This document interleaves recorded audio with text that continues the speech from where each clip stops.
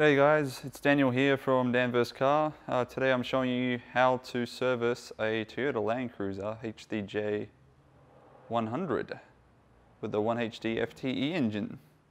So we'll do a quick oil change, oil filter, air filter and fuel filter. So stick around and have a look what we do. Okay, so first thing we should do is open up the oil filler cap. So it'll be easier to drain the oil when we open up the oil drain plug underneath the car. So this is the air filter box. So we open up the box by undoing these clips. Should be 3 of them. Undo the vacuum lines. And then pull out the filter. Jiggling it around a little bit. Pull it out. And then you can blow this out, or you can get a new one. This one probably needs a new one because it's quite dirty. So I'll go get the new one, pop it in. Before installing the new air filter, always make sure that you check inside to see if there's any contaminants like dust, leak, that. So in here there's a little bit of dust, so we'll just get a cloth, we'll wipe it down and clean it up before we put anything brand new in there. So I got these cloths from an aviation business who, these used to be the washcloths, what you get on the aircraft to wash your hands.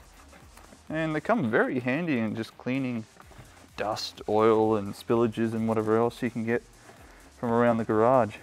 So if you can get your hands on some, go ahead, but if not, then you can go to old, like the salvo stores and stuff like that. They usually have a throw out bin, or they have a bag full of old rags which they can't sell, and you can get them for usually about 20 bucks or something per 10 kilograms. So it's definitely worth grabbing some of those, and that way you don't have to go ruining your new clothes or whatever else you've got around the shop which you just need.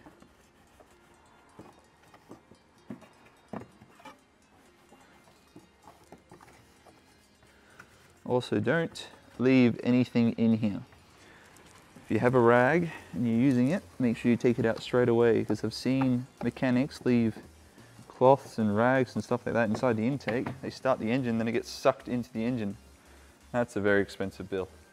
So I thought, while I'm doing this, I might just quickly show you how to clean an air filter. So get yourself an air gun and a compressor, obviously to use one.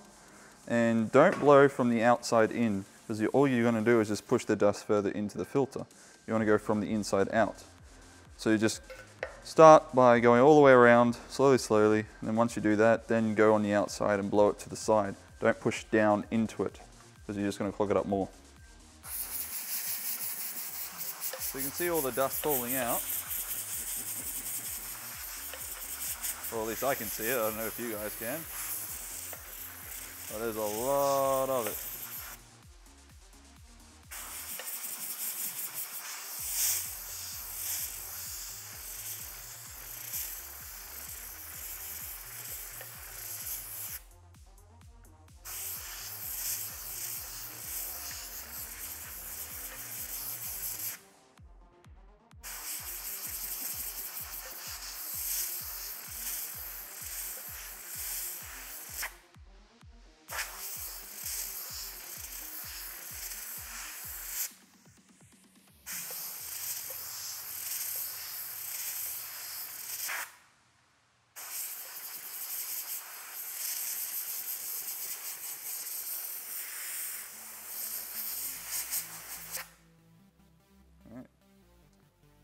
And that's still dirty on the outside. So you got most of the dust from the inside, but you can't get any of that off. So just blow it on an angle.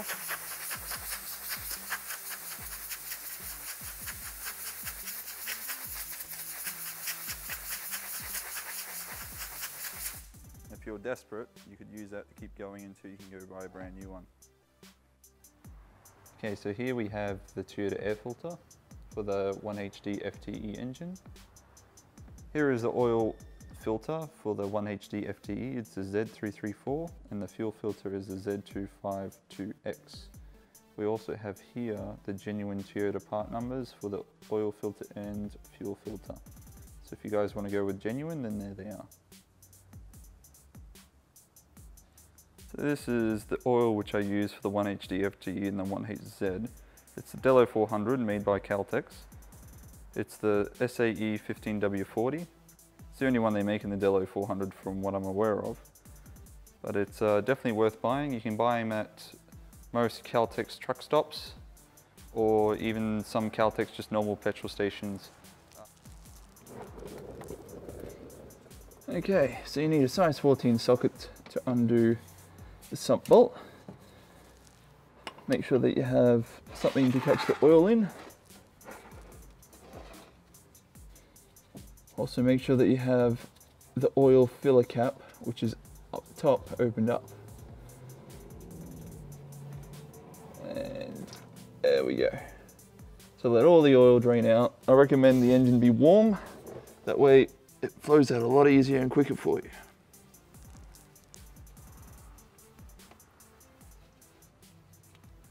So let all of it drain, clean up the sump plug.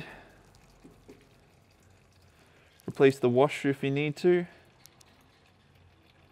Inspect for anything metal on there. And we'll let that drain out. Just make sure that you leave it in the middle, because when the flow starts to slow down, it will move towards the front of the car. Okay, I just fit a little bit of gasket glue on there. So, it's a bit squishy under here. Just make sure you clean the surface well,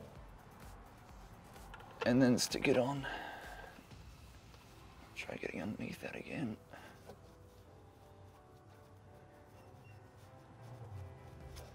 Okay, thread that on. Get your 14mm socket again. And just tighten it up. Not too much because you don't want to rip it out. Just tap it up. Pull your oil out without trying to spill it, because this thing is very, very full. And I think I'm spilling it everywhere. Oh, great. Should have used the bigger one.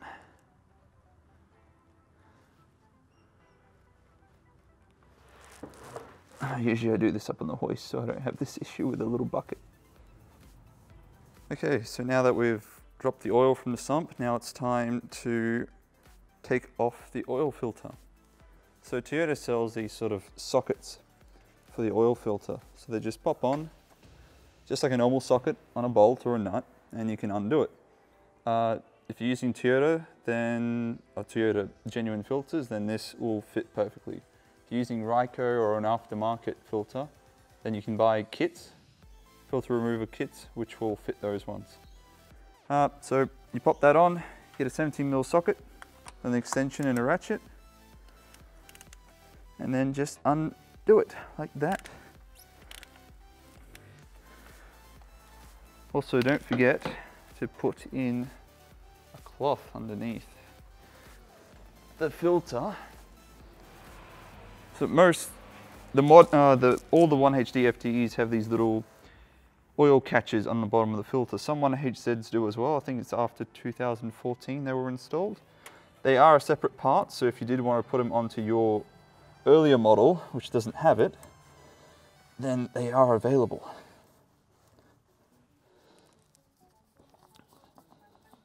So just quickly undo it, pull it out so you don't lose too much oil. There you go. No mess. Anything did pour out, just clean it up. Make sure you clean the mating surface.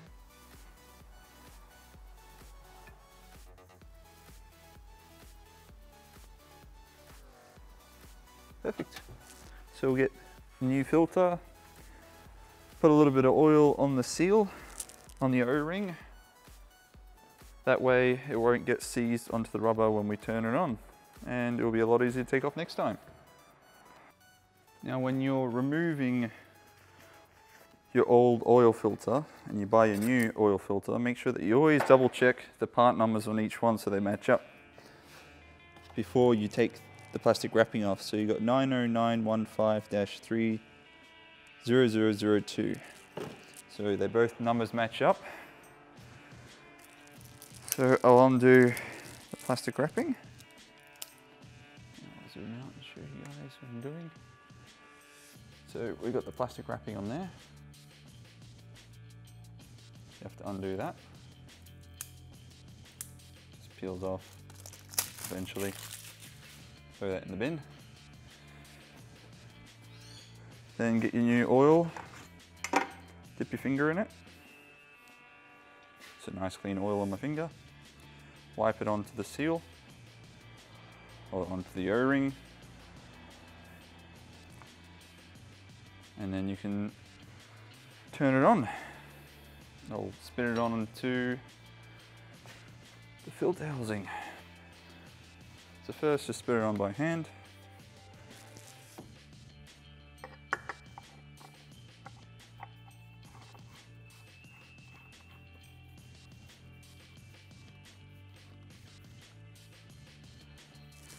Hand tight. And give it a bit of a nip with your tool. And that's it. That's all it needs. Sometimes the tool gets stuck, so you just got to give it a little bit of a twist in the opposite direction. It's quite easy to pull off. Okay, so there's a few tips and tricks what I have with removing the fuel filter. So sometimes when the filter itself is really seized on, I undo these nuts, turn this upside down, and then I use my tool or pliers or whatever we have, like multi-grips, to grip onto the filter and spin it around. So first I'll try it by hand, but before you do that, you have to remove the plug.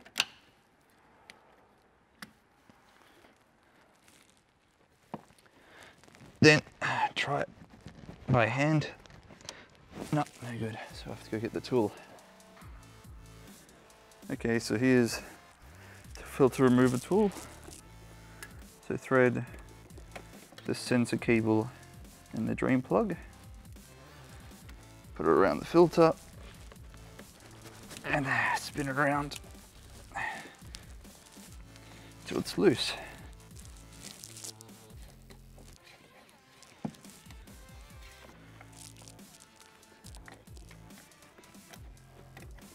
And you pull it off without damaging the sensor cable. It's the last thing you want.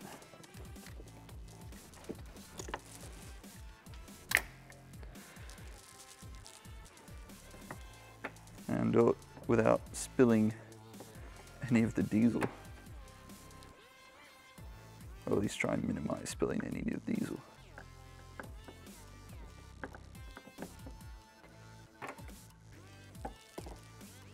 Okay, now just pour the excess into your bucket. If you do spill any diesel in the car, make sure you wipe it up, clean it up. So the best way I've found to pull the sensor off is use a pair of multi-grips. I put around there, stick the filter in a vise, or use your oil filter tool, and then you can spin it off.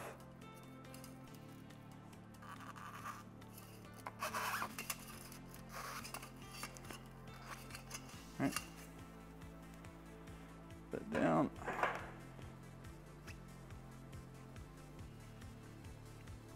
I'm going to do this over the bucket so I don't spill any fuel anywhere if there's anything left in there. Okay, there it is.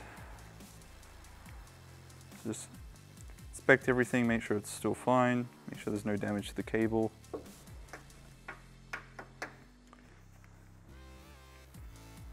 Usually you get new O-rings, so pull that one off, clean the area,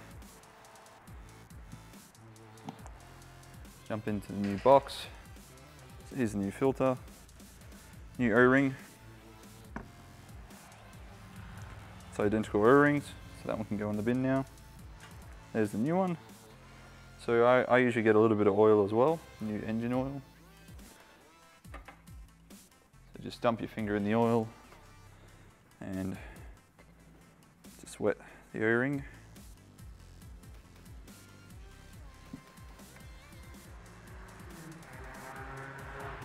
Put it over the bit.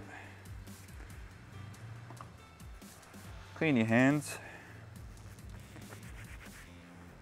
Always try your best to touch the filter with clean hands, that way they're not oily. It's easier to undo and tighten up the filter.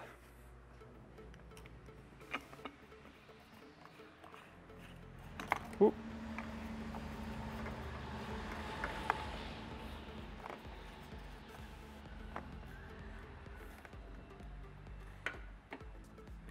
Tighten it all the way. Get your multi-grip.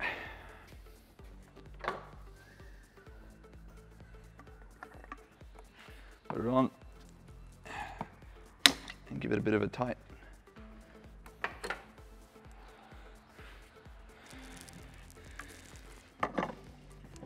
Now thread it on.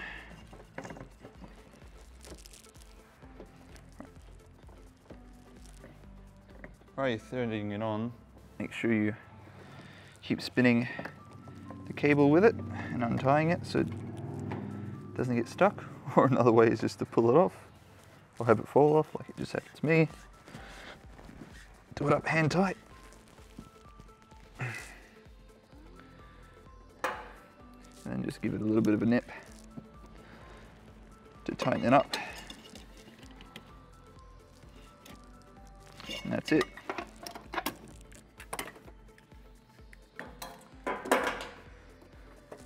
Double check, make sure the cable's not all twisted. Plug in the sensor. Put it in its little home on the side. So that's just your little drain plug. You've got a little hole here what it lives in. So you stick it in the hole. Stick it in the drain valve. And there you go. If you ever need to drain any water out of your fuel, that's where it goes. Instead of going all over the wheel arch inside, it goes onto your tire. So now that we've done that, now you've got to pump the diesel in. So you just keep pumping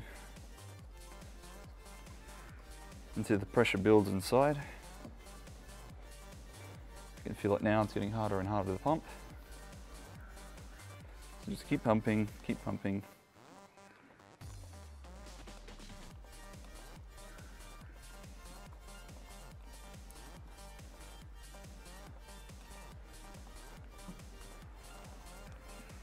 So I just keep pumping until it gets too hard to pump anymore, or you feel a lot of resistance.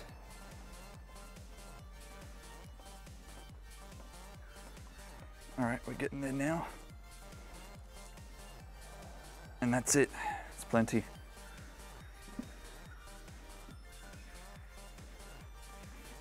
Just wipe down your work area again. Make sure that clip doesn't fall off.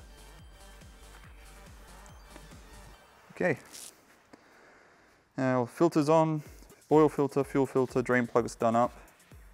Now we'll put some oil into the car.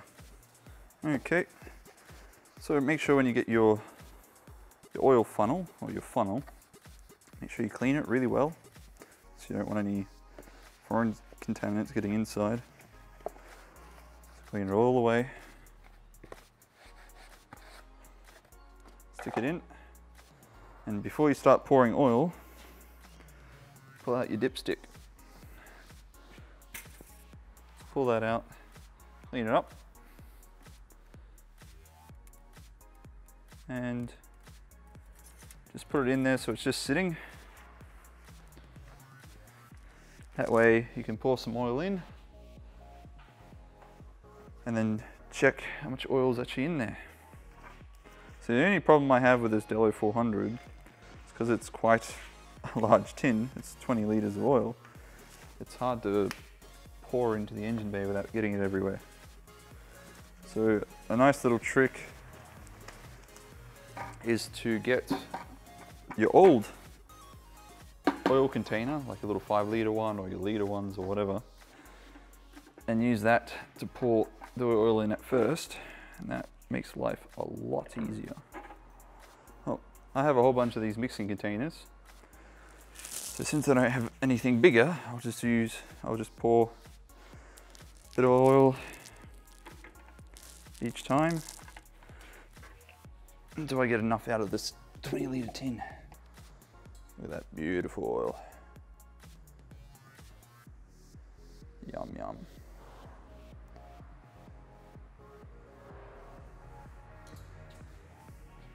So that's 500 ml. It's 1 litre now. 1.5. 2 litres. 2.5.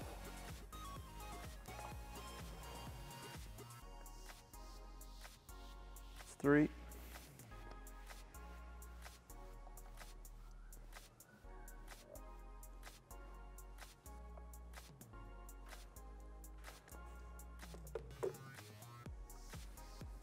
Now see if you lost count, you don't remember, or you don't use the smaller container, or you just use the big drum of oil, and you don't remember how much you put in.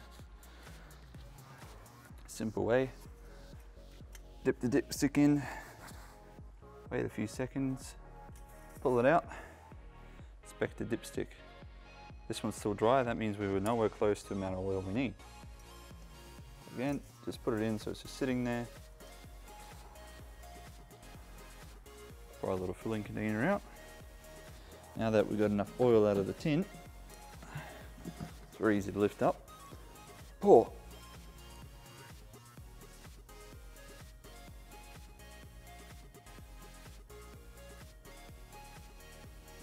All right, now we'll have a look again, which we poured in.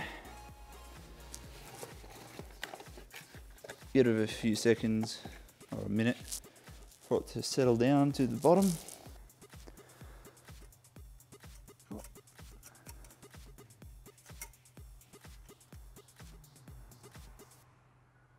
Wait a few seconds, pull it out, have a look.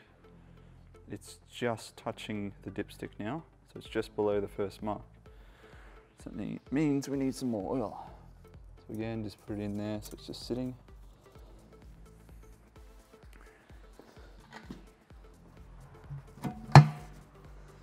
Pour some more in.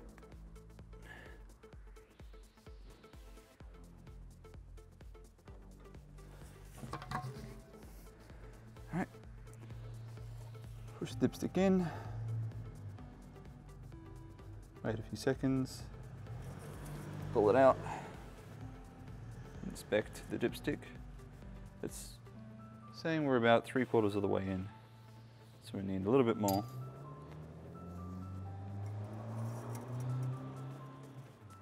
Don't forget also that when we start the engine, it's still got to put oil into the oil filter as well.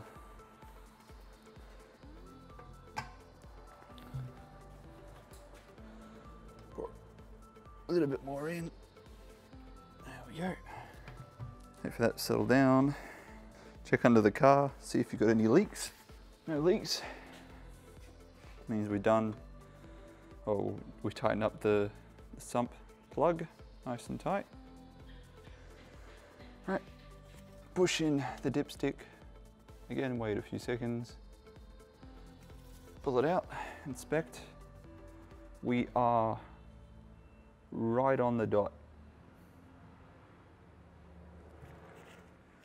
So I'll put a little bit more in because I know the oil filter will take up a little bit of oil since we're just below the dot. I'll just put in a splash. There we go. Inspect the dipstick, make sure we have above a dot now. So when we can start the engine, it will come down into exactly a dot. Once we do start the engine, let it idle. Make sure that you watch the oil pressure gauge, that it actually comes up. If it doesn't come up, then within 10 seconds, turn off the engine and inspect. Have a look under the engine, see if there's any oil coming out. Look around the oil filter, make sure there's no oil coming out of it as well. Then if that looks all fine, go back to your driver's seat and start the engine again and inspect. Let it idle for 10-15 seconds. If the oil pressure still isn't coming up, then you have to do some more investigation. Alright, now that we waited for it to drop, dip the dipstick in, wait a few seconds, pull it out. Alright, and we are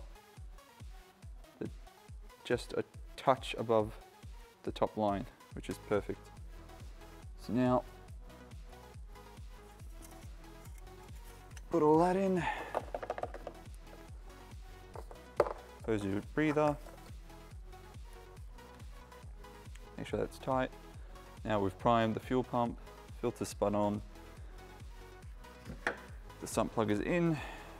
Pull everything out of the engine bay. Make sure the area is all clear.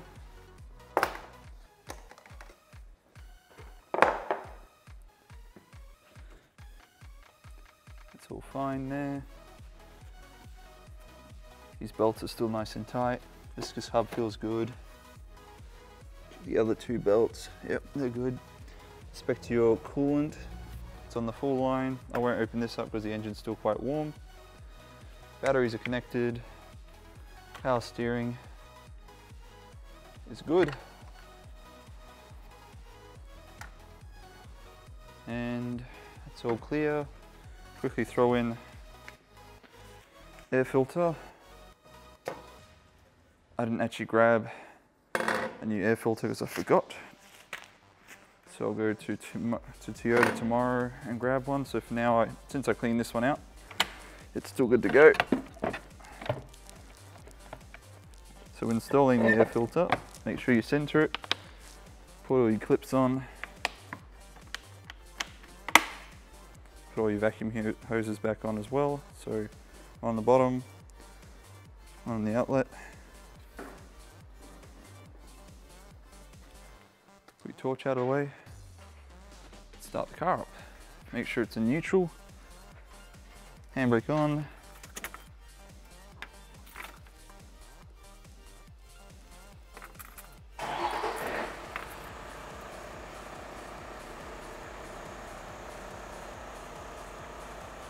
Oil pressure is coming up.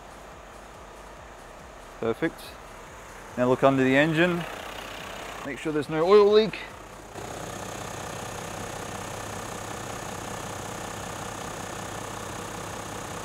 No oil is dripping out. Inspect your oil filter. No oil coming out. Fuel filter. No fuel coming out. Airbox is nice and tight.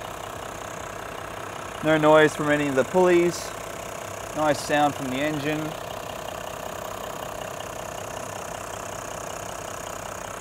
Now we'll just let it idle till it warms up. And that is how you change oil in a 1HD-FTE. So as you can see, oil pressure is reading good. Temperature's starting to come up. Battery voltage is good, everything is good. So now what I do is I set A as my service interval. So when that hits 5,000, 10,000, whatever you adjust it to, then you know that that's when your service is due. So as always, after a service, we have to go take it for a test drive now. So let's buckle in, have some fun. What?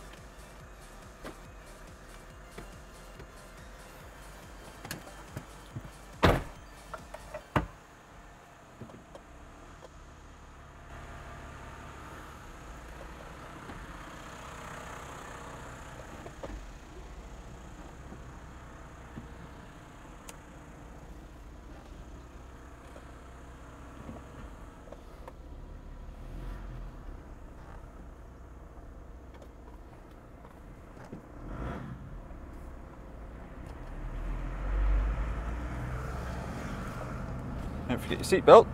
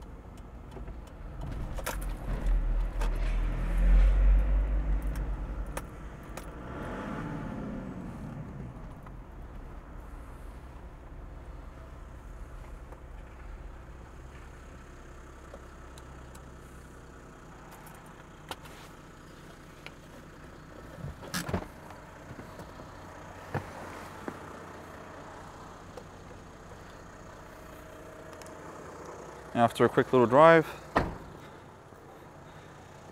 torch.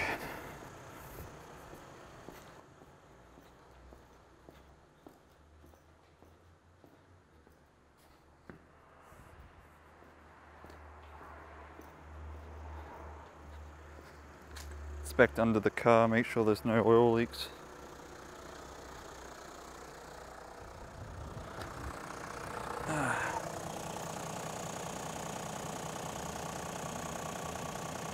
No leaks. All dry.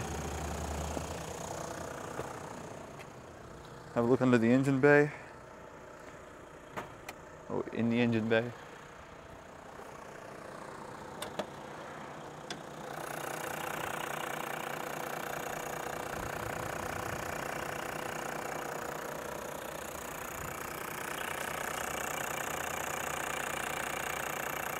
Looks good.